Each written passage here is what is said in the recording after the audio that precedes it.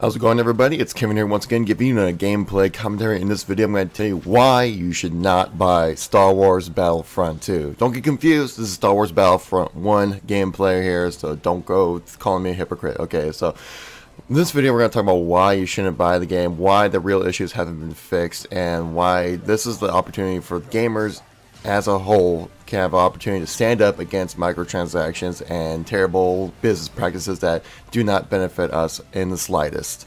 And so, yeah, if you guys like these kind of commentaries, make sure to tap that like button. Let me know you want to see more content like this. Tap subscribe to stay up to date with more awesomeness and more news on this developing story as well.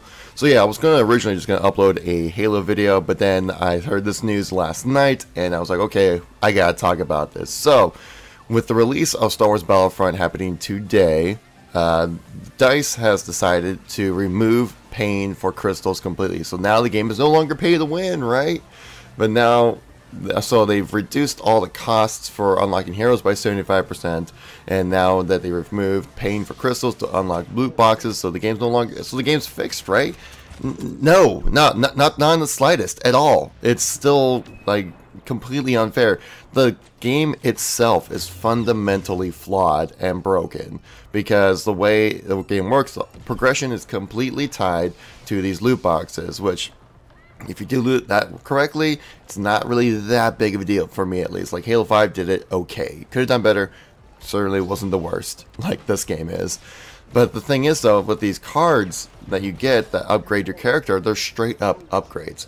You know, like they're tiered out, but like, you know, first card's like 5% to your shields, then like 20%, then 40%, 50%, I think even 100% to your shields for like for example, for I think for like a starfighter or something like that. Now that is just absurd. So now instead of the game being pay to win, the game is now grind to win, which, hey, it's fixed now. No, it's not at all. Like, so players coming into the game, say like 6 months into it, are at a clear disadvantage than players who've been playing for a longer time.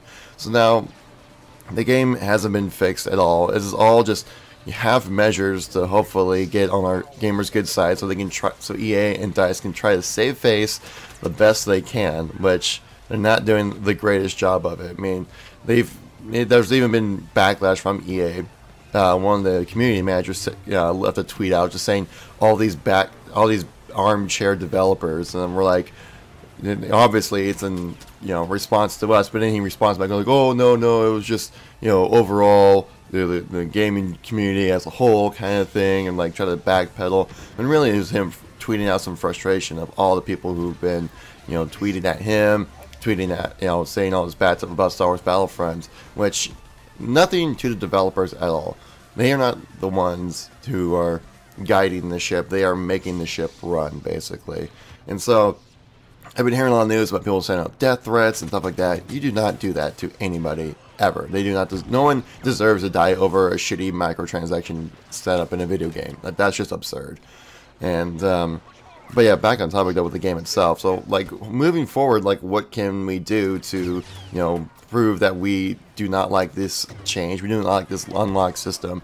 We do not like anything about this game except for the core mechanics of the game itself. Is by not buying the game. I'm not going to be buying Star Wars Battlefront 2. I really wanted to. I love Star Wars. I think it's awesome. Battlefront 2 is a really fun game, even though it was missing some core aspects of the game I feel like it needed, and also the fact that it's super casual of a game, but that kind of fits within the Star Wars universe, or feel really. But besides that, having the microtransaction setup in the game was just absolutely absurd.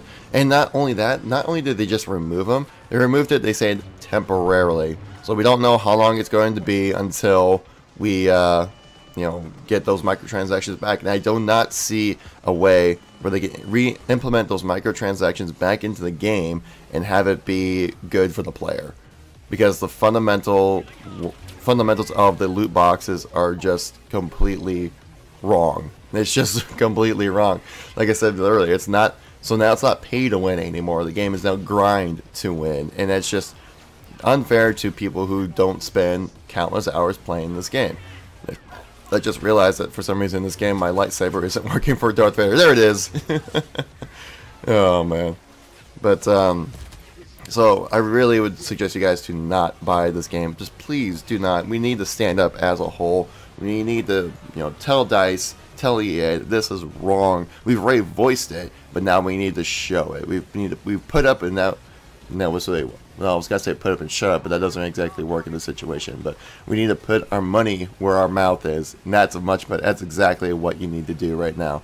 We've put our mouth out there and saying this is bullshit. Please don't do this. You're ruining the game. Pay to win, which it totally is.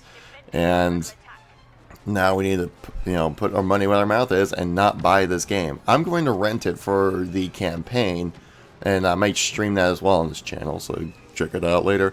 But I will not be buying Star Wars Battlefront 2 because of the loot boxes. The game is fundamentally flawed. They can do all the changes they want, but the core aspect and the core reason why this game got so much hate is still in the game. The original post where the player said, "I can't play as Luke Skywalker and Darth Vader at launch. This is ridiculous. Microtransactions have gone too far." So then EA hears, "Oh, you don't like paying money to do that. Well, then we'll just remove the paying aspect of it." Like, no, the original issue is still there, that you cannot play Luke Skywalker and Darth Vader at launch. Do you not see this? And then, like I said, on top of that, the way the cards work, they're pure upgrades that give players clear advantages over other players, and it's a mess right now. There's no way to truly fix it unless you just get rid of the card system and go with actual progression. But the thing is that all the cards in the game give you an unfair advantage, and so they would have to remove basically all the cards of the game to where you have just the gameplay. If it was just the gameplay, you remove the loot boxes completely to where they're just, at least all the gameplay advantages, you remove those completely. I'm all for that. Leaving just the cosmetics and everything else in between, like, that's fine. But the gameplay advantages you need to remove, or just remove the loot boxes completely and just have everything on a experience-based unlock system, fine, like you did like in Battlefront 1.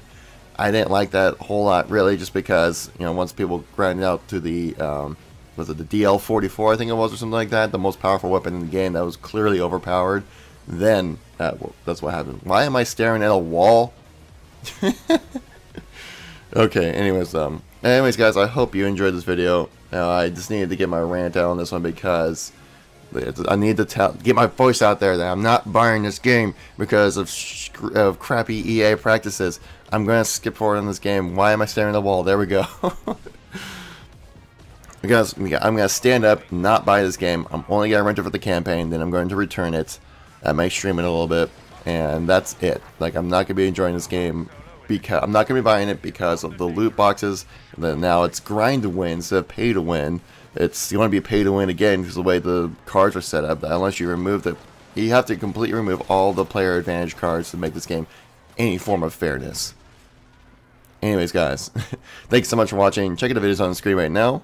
Sign up to subscribe if you want to see more content from me, and we'll catch you all in the next video. Peace out.